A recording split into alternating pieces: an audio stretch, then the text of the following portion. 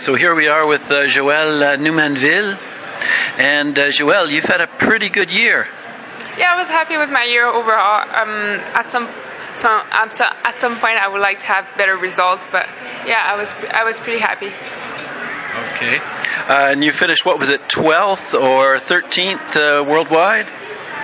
Yeah, at World Championship, I think I finished 13. I'm getting mixed, but yeah, I finished 13. I had a good race. You know, I wish I was in the podium at that day because I thought I had the legs to do it, but I didn't make it. Maybe next year, hopefully. And then you were on the podium at the Tour of Flanders? Yeah, I was pretty happy. It was one of my big goals this season for the qualification of the Olympic Games. So to pull out that result with all the pressure, it was something I never done before. So I was happy with it, and hopefully next year I can be there also. Okay, and you said that you're still studying full-time at Université de Québec at Montreal? Yeah, I'm studying full-time. I'm going to probably finish my degree this year, hopefully.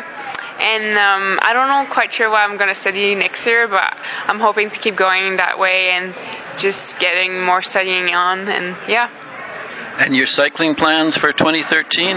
Yeah, I will be around. I cannot tell right now the team that I'm going to race next year, but yeah, definitely I will be around and we'll be racing the NRC and also the international race. Thank you very much, Joelle. Thanks.